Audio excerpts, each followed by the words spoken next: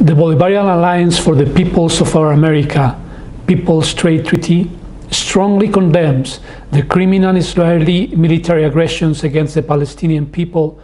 causing at least the death of 48 civilians, including children, and more than 300 wounded as a result of Israeli attacks in the Gaza Strip and East Jerusalem.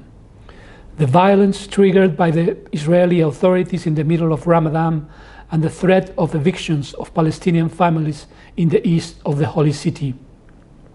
Alba-Tcp also condemns and regrets the death of Israeli civilians. Alba-Tcp hereby reaffirms its support for the sovereignty, independence, and self-determination of the Palestinian people and calls on those who perpetuate the occupation to cease their actions, to respect international law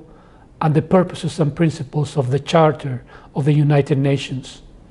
The Alliance demands the enforcement of the relevant resolutions of the United Nations and reiterates that the only solution acceptable to the international community is the two-state solution, based on the existing borders prior to 1967, and with East Jerusalem as the capital of the State of Palestine.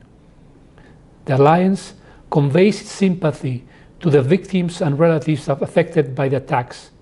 condemns this new wave of violence, and based on its deep vocation for peace, urges the United Nations to adopt urgent measures in order to promote a peaceful, comprehensive, fair, and lasting solution.